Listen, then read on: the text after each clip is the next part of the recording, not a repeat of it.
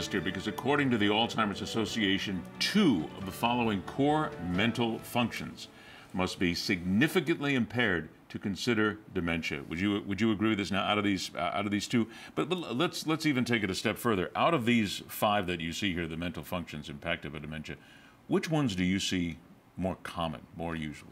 I mean, the most frequent certainly is memory, and in fact, there are, just to distinguish it from other types of dementias, there are very specific types of dementias where you instead will have problems with language. For instance, I've got a guy who came in the office last week in his 50s for the past year or so. He can't really say things.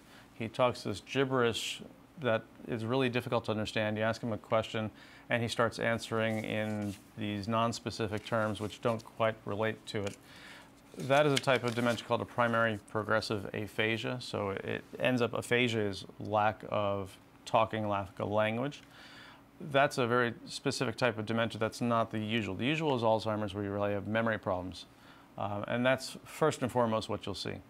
Those other types of memory problems or cognitive problems that we see on the screen here, these are a sampling of a large variety of cognitive problems that you have to have an association.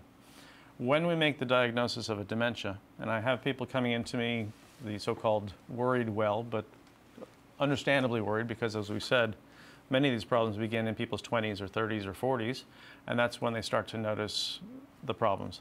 But they come to me with memory difficulty. I would not make a diagnosis of a dementia until someone actually has a loss of function.